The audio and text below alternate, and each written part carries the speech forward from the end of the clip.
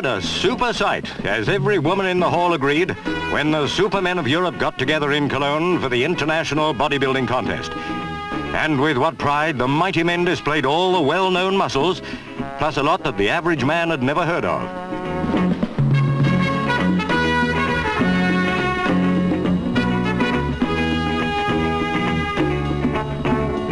Just imagine the embrace such muscle could accomplish. Wasted on a girl, you could put paid to an ox, but who wants to embrace an ox?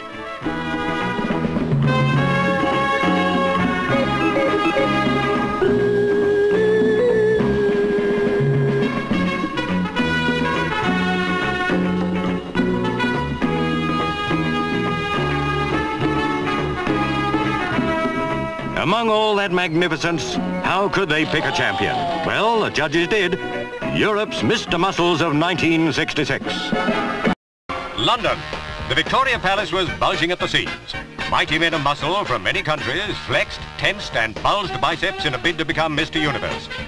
There were professional muscle men and amateur muscle men, tall men and short men, each and every one looking like the ancient Greek idea of a god. They stretched and strained before an appreciative audience and a knowing panel of judges, urging their cultivated curves to snapping point. Fortunately, nothing gave way, and they all lumbered into position for a final once-over by the experts. The choice was an American as amateur Mr. Universe and an Austrian as the professional. Other ideals of the body beautiful and